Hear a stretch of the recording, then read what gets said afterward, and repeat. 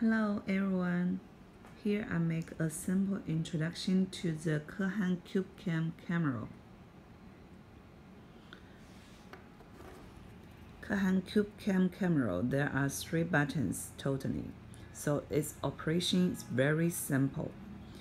Press the power button to power on the camera. After 3 seconds, the LED light will become to blue color. It means the Wi-Fi is on. Now press the top button to start video recording.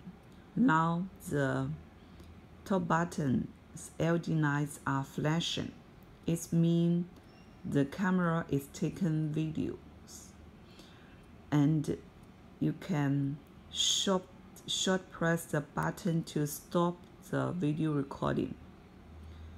Sometimes you don't need to take the videos, you just need to take photos. So switch the mode from the M button. Press M button. Now the camera is in the photo mode. Short press the top button to take a photo.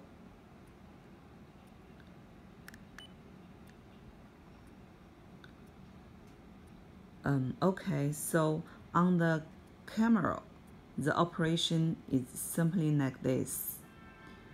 As this is a very small size camera, so it don't have a screen.